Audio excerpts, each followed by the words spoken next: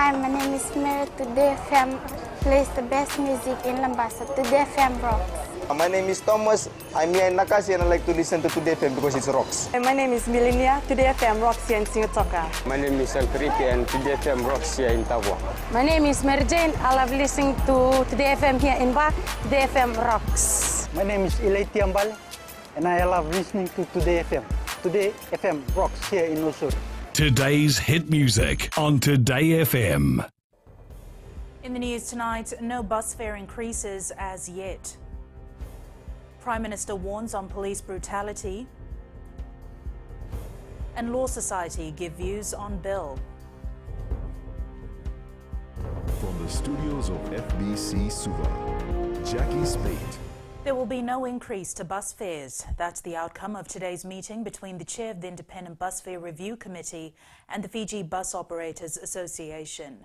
Committee Chair Joel Abraham says they cannot justify any increase until they have all the financial information they require from bus owners. Maggie Boyle tells us more. Before the meeting proper, both parties seemed optimistic.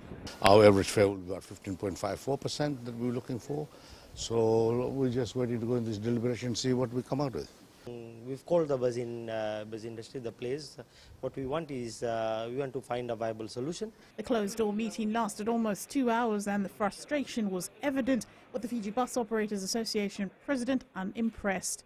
No real solution as yet. So we will now deliberate on what other action that the association needs to take. The FBOA says it's been more than a decade since fares were increased and the cost of business for them has continued to rise. In the meantime, the industry is in real dire straits, and I don't know how long it'll keep operating without any fare or income increase. The committee chair, on the other hand, says more information is needed.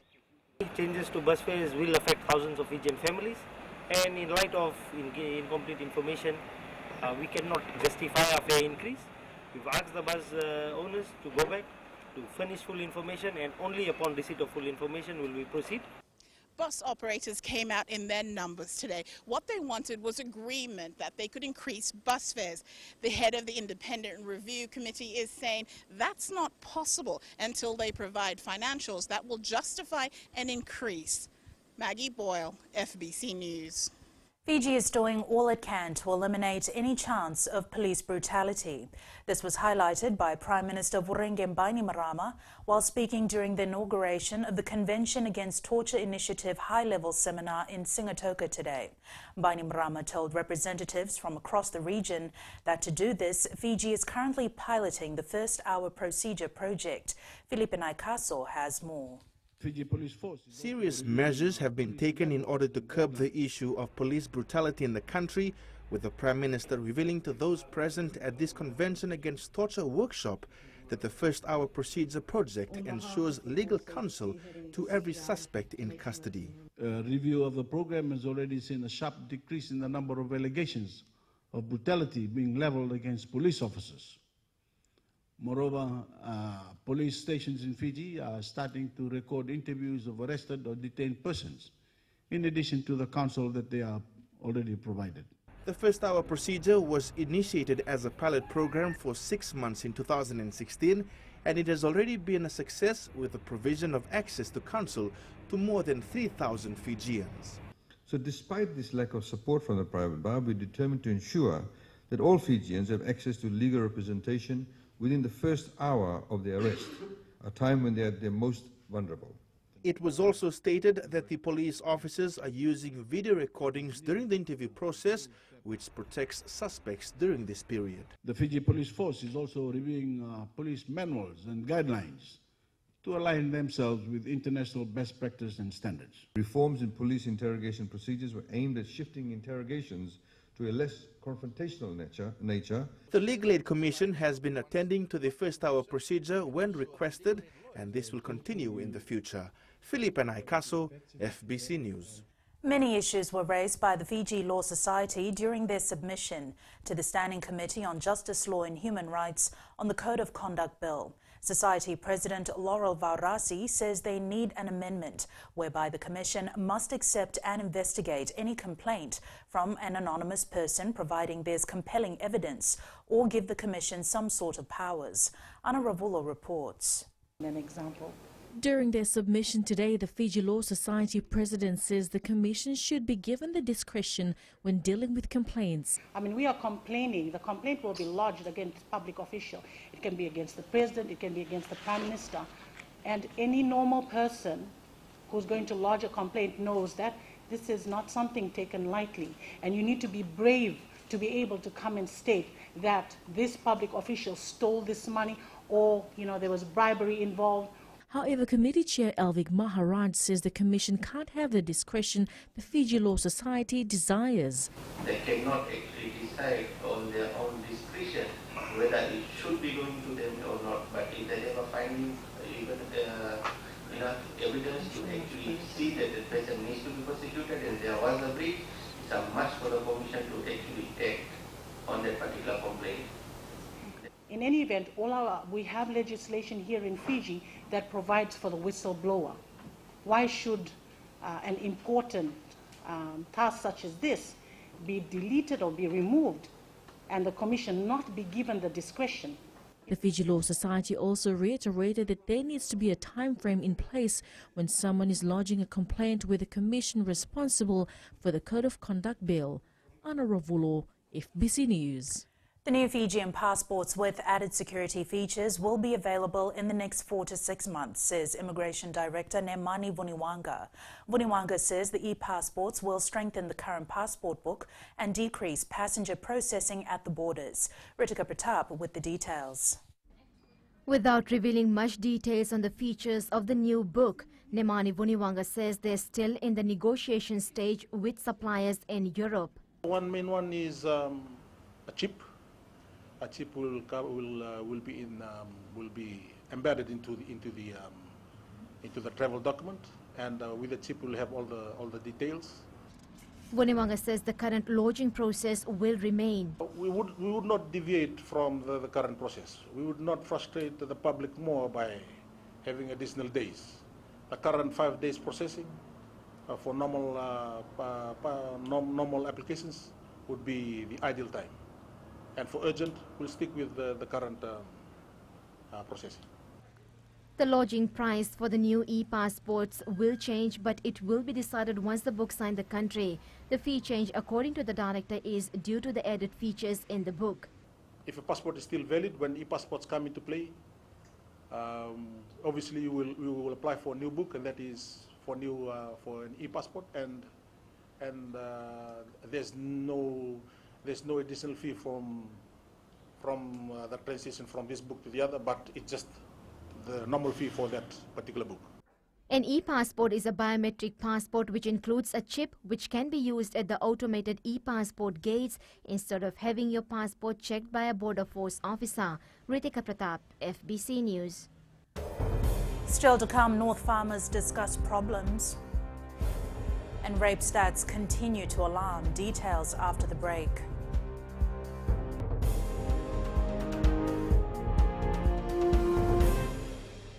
Bula, nevang gomal kay leloma, gongay nakas on dumakarong ng Bula FM, nambang dua na sere. Hoya ubasit sai sa Lambasa, ya on talitay na warong ng Bula FM, nambang dua na sere.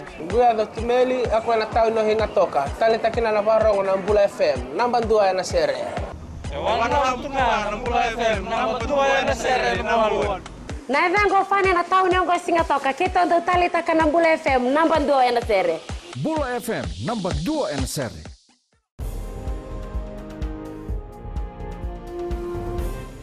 Wainikoro and Daku cane farmers today took to the floor to single out weaknesses in the sugar industry and how best the Ministry of Sugar and the Fiji Sugar Corporation can solve the issues. The views were raised during the consultation on the development of a national sugar industry policy currently held across the cane-growing areas of Lambasa. Eleanor Trangaivu has more. The Fiji Sugar Corporation wants to restore the sugar industry to its glory days. If you look from 1997, we were at 4.2 million tons of cane. We had 70,000 hectares of sugarcane under the production. If you look till 2005, we lost 44% of our cane.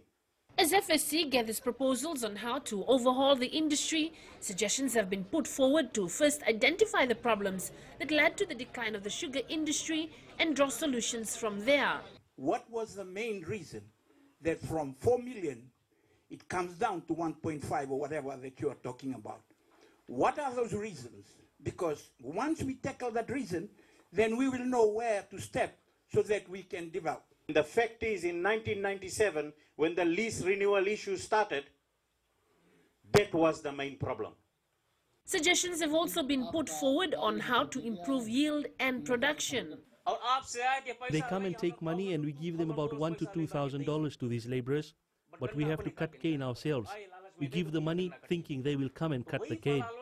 So for those people, if government and stakeholders can give allowances, etc., they will come and cut cane as they know they will qualify for those allowances. First idea we haven't had anybody share this idea how to incentivize cane cutters. All the places they said incentivize only farmers. Other proposals include improving the drainage network, reviewing the cane payment system, improving the communication between FSC and farmers, and fixing the railway system. That's something that we need to look at, is how we can do things more on the rail. You see, the government has went with the India government to look at how we can build this rail system. That's something that we know the value will be added. The consultation moves to Senganga tomorrow and will conclude on Friday. Eleanor Turangayu, FBC News. The United Nations International Children's Emergency Fund, commonly known as UNICEF, is calling for renewed focus on children's digital rights. UNICEF warns that over 70% of young people aged 15 to 24 years are vulnerable to dangers posed online, which includes cyberbullying and digital harassment. Ritika Pratap reports that the body is urging for concerted action to tackle this issue. The call made on Safer Internet Day comes following a recent UNICEF poll of young people who have suggested what they and their parents, teachers and policymakers can do to keep them safe. Just as the Internet provides wonderful opportunities for children and for young people to learn, there are also risks out there. Cyberbullying is a tremendous problem, and we need to make sure that kids know what to do, parents know what to do, and that we have ways to address this. Sheldon Yet says the issues in Fiji and throughout the Pacific are similar, and UNICEF will work with the stakeholders to help provide solutions. To get the exact numbers and to work specifically with communities to address this issue. It's important now that we're aware of it and that we know there are already things that young people and parents can do to address it. Yet warns cyberbullying can cause profound harm and lead to damaging behavior among children. Kids know that they can block people who are offending them, and they don't fall into classic traps. They don't get baited into the system. They don't retaliate and have a cyberbullying war. They can opt out, and that's important to know. A recent analysis of sexual offences reveals that in the past 3 years, younger women and children are falling victim to rape and sexual assault. The most frightening aspect of the statistics is that offences committed involve girls and women with disabilities. Kritika Kumar reports. The Fiji Women's Rights Movement says after analysing data from 2016 to 2018, they discovered that there was a case in 2016 which involved a 10-year-old girl with a disability, and in 2017 a case involved a woman with a disability. The age of the majority of the victim survivors is around 17 years old. And this is consistent when we compared the data from the last 3 years. And the age of the youngest victims has shifted as well, where in 2016 it was 3 years old, and in 2018 is actually a 6-month-old baby. Last year, the oldest victim of rape was a 71-year-old woman. The statistics that we have are very disturbing, and this warrants an urgent need for all the stakeholders to come together and see how do we address this matter. According to the analyzed report, in majority of the cases, the victims knew their perpetrators. Rape and sexual assault offences are really grave. What we find also, which is greatly disturbing, is that in a large number of the cases that have come through, the victim survivors know who their attackers are. Meanwhile, the youngest accused last year was a 11-year-old, whereas the oldest was a 85-year-old. Kritika Kumar, FBC News. And in world news, intense rain and flash flooding continues to cause havoc in Queensland. Coming up in sports later with Jamie, he will have all the details about the latest proposal of five-a-side rugby, but Anna is here now with business. Thanks, Jackie. Good evening, and coming up after the break. Employers urge to win employee trust. And in growing Fiji, Nosuri residents to get gas crematorium. Stay with us.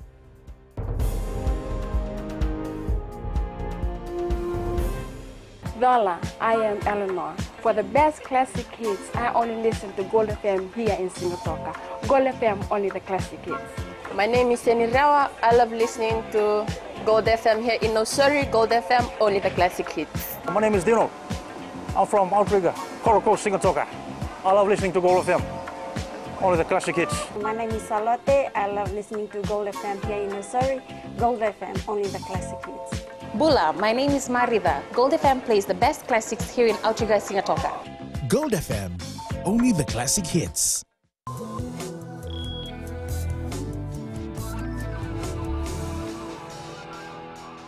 It is important for employers to build a culture of trust within the organization. Fiji Commerce and Employers Federation Chief Executive Nesbitt Hazelman made the comment in relation to the new leave provisions by government that came into effect from January this year. These provisions include family care leave, paternity leave and extended maternity leave. Savira Tambua reports. The Employers Federation is encouraging employers to develop a culture where they can trust their employees who will be applying for the new leave entitlements. So when an employee comes at age, somebody's sick in my household, you can believe them, you trust them, that they're not going out to watch a rugby game or go to Lotoka, for instance, and that they're honest and truthful. That's all about trust in the culture of the organization. Hazelman also says that if employees abuse the system, it will affect the work productivity. Meanwhile, Fijians have shared their views regarding the issue. If employers want their employees not to abuse their leave provisions, they should make sure that their workplace is peaceful at all times. I believe employers should not cheat. If they take their leave for the right purpose, then it's all right. But if they use it anyhow, they should be careful, because one day they'll be caught. People will never abuse their leave entitlements if the environment at their workplace is good. The worker is entitled to family care leave of not less than 5 working days during each year of service. For paternity leave, a worker is entitled to not less than 5 working days, while the maternity leave increased from 84 days to 98 days. Savira Tambua, FBC News. It's time to join Sharon, who has the latest from the money markets. The US dollar mostly held steady against its major peers today. Investor focus was on President Donald Trump's State of the Union address at 200 GMT. Traders are looking forward to hearing President Trump's views on the US-China trade war. And although the US government shutdown has ended for now, President Trump's position on the budget will be in focus. Meanwhile, Australia's central bank opened the door to a possible rate cut if unemployment increased and inflation failed to pick up. In his speech, RBA Governor Philip Lowe noted that there were many more risks to both the global and Australian economic outlook. The bank left the official rate steady at 1.5% following its first meeting of the year. And that's all from HFC Bank for now. Vinaka. On to the exchange rates. As said this morning, the Fijian dollar showed strength. It had gains against the Chinese dollar, US dollar, Kina, Euro and the yen. Taking a look at the commodities market, oil prices continuing to drop, ending at $53.72 a barrel. Gold was up today at $1,314 per ounce, and silver closed at $15.84 an ounce. In growing Fiji, thousands of Fijians living in Nosuri will soon have a new gas crematorium. This has been constructed at the Rara Lewa Cemetery, a few minutes outside Nosuri town. Pranita Prakash reports.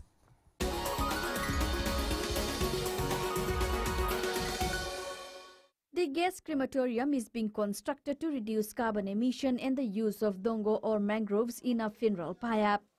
We installed 3 machines here to cater for the funerals, because sometimes there's 3 or 4 funerals a day, no? So it will be more easy for us to have 3 machines and to cater the funerals.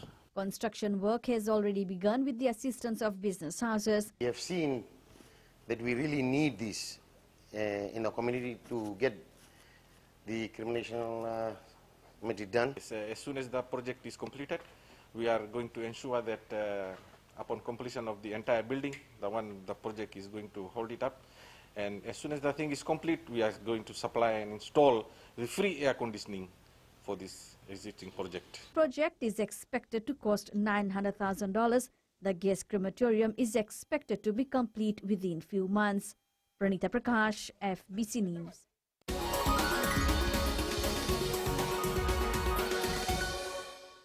And that's a wrap from the business desk for tonight. Jamie joins you now with all the very latest in sports. Thanks and good evening. Up ahead in sports, Jerry Tuwai attributes Hamilton win to crowd support. And Lambasa footballers brace for Nasinu challenge. This and more coming up.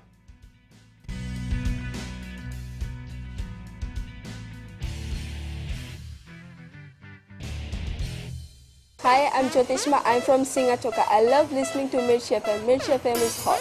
Mirchi FM is #1. I'm Charlene Robert. Mirchi FM rocks in Lambasa. I'm Soname Nasori Jackson. Mirchi FM is hot.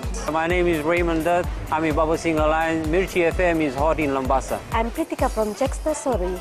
I love listening to Mirchi FM here in Nasori. Mirchi FM is hot. Mirchi FM, it's hot.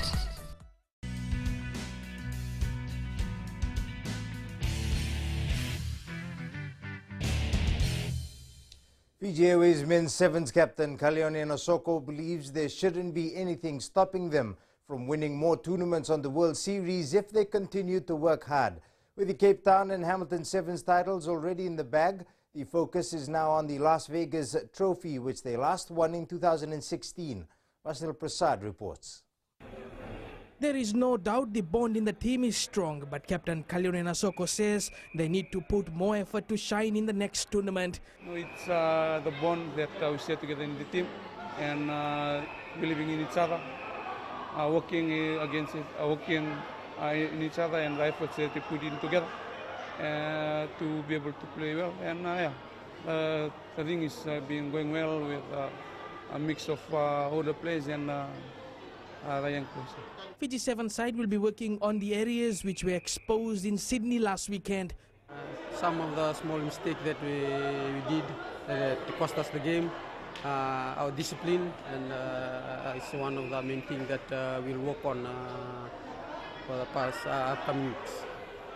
Former captain Jerry Tuwai says fans also play a vital role in the tournaments. That's one of the main reasons too that we put up a very good performance because of the outstanding support that we receive in Hamilton, and thanks to them, before the game, even during the game and after the game, they still support us. And the Fiji 7 side is pooled with Australia, Wales and Scotland for the Las Vegas tournament, which will be held next month. Vashnil Prasad, FBC Sports. The Fiji Rugby Union says it will make some major announcements at its awards night in Suva on Friday. Chief Executive John O'Connor remains tight-lipped on what the big reveal is, but promises those in attendance will be the first to find out. Fiji 7 skipper Kalione Nosoko, Jerry Tuwai and Eroni Sau have been nominated for the 2018 Sevens Player of the Year, while flying Fijians Leone Nakarawa, Semi Randrandra and Alibreti Veitokani have been nominated for the 15s Player of the Year. There will be a big announcement which we are keeping under wraps on the night. Only those who will be there will be the first to witness some new announcements as part of the reforms of FRU and changes that will be taking place moving forward. World Rugby has given its approval for a new five-a-side version of the sport, with an international tournament likely to be held in London this year. A UK report says the world's major Rugby Sevens nations, including England, Australia, Wales, Fiji and France, are potential participants. Former Fiji Sevens coach and Olympic gold medalist Ben Ryan has helped develop the new format. The matches will last for 10 minutes and will be played indoors on artificial grass pitches. The new format lays emphasis on quick gameplay and does not have a halftime break or change of ends, while action resumes from the defending team's end after a try is scored. The Fiji Airways Flying Fijians maintains its 8th position on the latest World Rugby rankings released today. Argentina has climbed the position and is in 9th place, while France drops to 10th. There's a change in the top 3 after the first round of Six Nations. Ireland hangs on to 2nd place and England moves up to 3rd spot, while Wales drops to 4th. New Zealand remains the world's #1 team. All Blacks players are flooding back into the Super Rugby teams this week, with a number of making appearances in pre-season matches this weekend. One of these stars, who could make the World Cup his own later this year, has re-entered training with a very clear plan. Rico Ioane is vowing to have a huge 2019. The Fiji Men's Open Touch Rugby team has started work on player strength as they draw closer to the World Cup in April. With the help of a strength and conditioning coach, the team is aiming for a better finish at this year's event. Meli Tavanga reports. Touch Rugby Fiji has never had a strength and conditioning coach before, but now it's a dawn of a new era. That Touch Rugby have never had before in the past. So we're fortunate to have Master Fass's experience on board for this World Cup. Yes, it's a huge bonus. So it's really helping us in terms of physical preparation, conditioning, and just getting ready to compete at the elite level. The man tasked with this says, so far the players have been responding well at training. Training has picked up. We've moved into our strength phase. So what we've done is we've gotten them strong during the strength phase before we do all our explosive and plyometric stuff. Meanwhile, the players are trying to adapt to the national team's game culture. Together, we're trying to get to gel together as a unit, as a key unit. Obviously, we've come from different clubs, selected from different clubs. We're just trying to get to know each other a lot more better, not just on the field, but also off the field. The men's open side finished 10th in its last outing in 2015. The 2019 World Cup will be held from the 28th of April to the 5th of May in Malaysia. Meli Tavanga, FBC Sports. The Lambasa football side is not taking bottom place Nasinu lightly for their Vodafone Premier League clash on Sunday. With the inclusion of top midfielders, the Mbamasheng Lions are in the process of improving its style of attack. Vashnil Prasad with the details. With a gritty 1-0 win over Rewa last weekend, Lambasa football will work on its game plan ahead of the match this weekend. If the striker gets the ball before could touch the ball, I would like to see my midfielders are ready to receive for the layoff. Coach Anand Sami says his midfield will play a key role this year. Players have to start thinking about it. It's not the practice. Is that something that you must think? Is the angle is raw? Is the player there? I mean, that's a behavior of attacking. Apart from Lambasa, the Delta Tigers hope the inclusion of Tevita Waranivalu and Bruce Hughes will lift their performance in the league. We'll basically have the same thing, but we'll just need to work on our finishing. Meanwhile, in a double-header at ANZ Stadium on Sunday, Nasinu faces Lambasa at 1 p.m. while Suva meets Ba at 3 p.m. Vashnil Prasad, FBC Sports. Lautoka football fans will be able to witness their side in action on home soil this weekend in the OFC Champions League. Hosting the competition for the first time, Lautoka will look to capitalize on its home ground advantage. Fiji Football Association Chief Executive Muhammad Yusuf says Lautoka was one of the most consistent teams in the league last season, and they hope they maintain that on home soil this weekend. Lautoka people, they've seen their team last year OCL, play their pool games in Auckland and qualified, went all the way to the final. This is a chance for the Lautoka people to come and support their team. They're one of the most consistent team in the country, and a good chance for the fans to come and see firsthand what Lautoka can do on his home soil.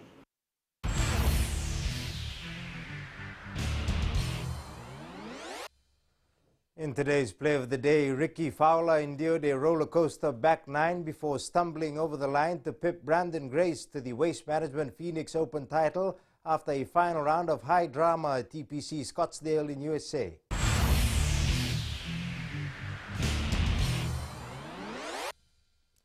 That's it from sports tonight. Angie joins you later on with weather. And in the world of the weird and the wonderful, going vegan is trending in 2019. Details after the break.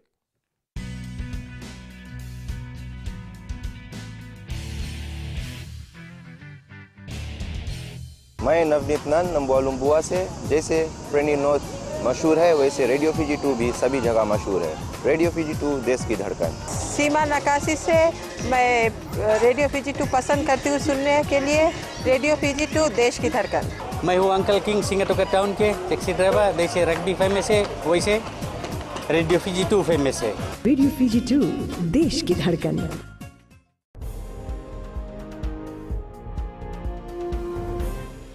In new media tonight, here's the first mobile app that enables students, faculty and staff from universities to pitch promising new business ideas directly to investors around the world. It's weather time now with Angie.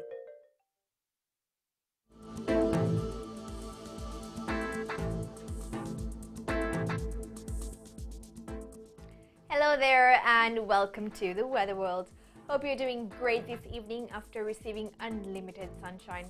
The day was humid, but it won't be for long as heavy showers are on their way and could possibly meet us in a day or two. Taking a look in the west, so pretty and gorgeous conditions after such unpredictable weather. The day was clear today, pretty fine for a jog or fishing. Eastwards from Pakhabar to Suva, it was slightly cooler but sunnier throughout the day. And up north, sunny spells were quite comfortable, perfect for your holiday, but let's brace ourselves for some intensive rain.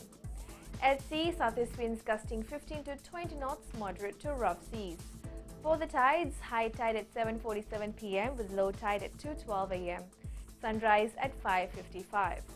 For tomorrow, rain and more rain with a possibility of clearer conditions for a bit. Tomorrow's temps are mostly ranging in the low 30-degree range. And looking further on to Friday, keep your umbrellas and raincoats handy as light showers are escalating towards us. And that's all from the FBC Weather World. Jackie. Thanks so much for that, Angie. In Fiji on Pulse tonight, we asked, is cyberbullying getting out of hand?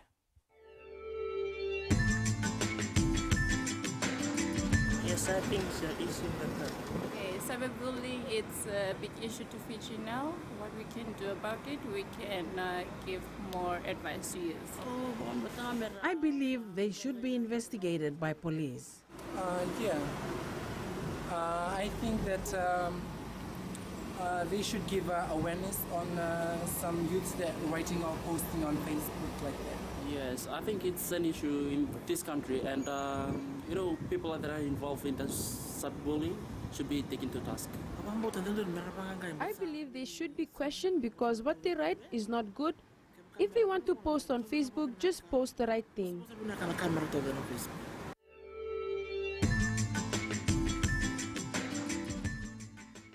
In the world of the weird and the wonderful, it's more than just a New Year's resolution or vegan worry.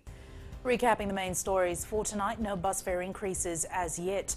Prime Minister warns on police brutality, and Law Society give views on bill. Now for these stories and others, you can tune in daily to our sister radio station Gold FM. To our poll question segment this week, we're asking, should players found positive for drug intake be banned for life? Visit our FBC website to answer. Before we go, our shot of the day comes from Wate Vakaloloma. This is at 5:30 a.m. at Korotongo Beach, Coral Coast in Singatoka. Remember, you can send us newsworthy pictures and videos on email fbcnews@fbc.com.fj or share it with us via Facebook page FBC News. You can also follow and tweet us your news tips at FBC_news or simply hashtag FBC News. That was the FBC News for tonight. From the team and I, good night.